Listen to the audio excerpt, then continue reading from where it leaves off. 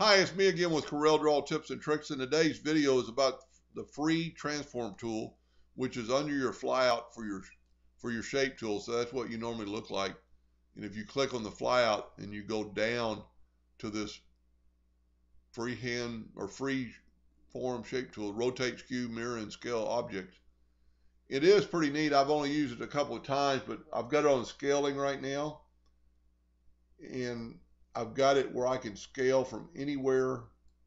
You know, depending where your mouse is where you're going to scale it from. Now you can click on this, which is scale from relative object. So it'll scale from that point. And the reason this would be important, if you had a line you wanted to scale to from there, it's actually going to scale my, probably going to, yeah, see it scaled my, my guidelines. So let's take that guideline away. But if you had something that you needed to be from that corner, you could scale it and move it.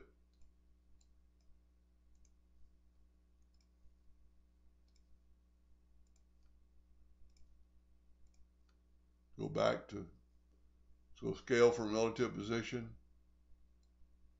So you're scaling from that corner no matter what you do with the mouse.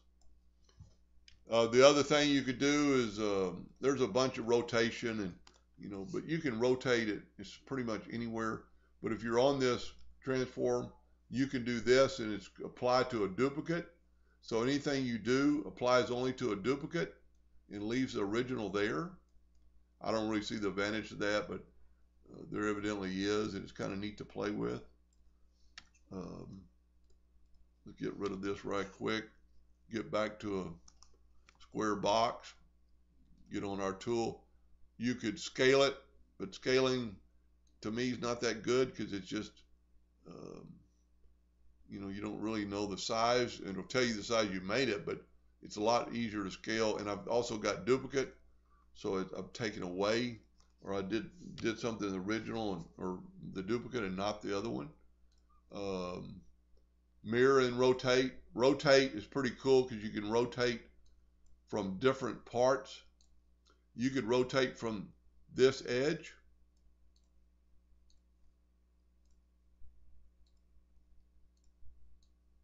See, I'm rotating from where my mouse started, or I can rotate from the mouse started at this corner. I've used this several times. If you just wanted to try something and go, well, let's see how it looks.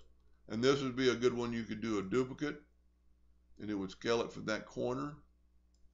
Then it would scale it from that corner.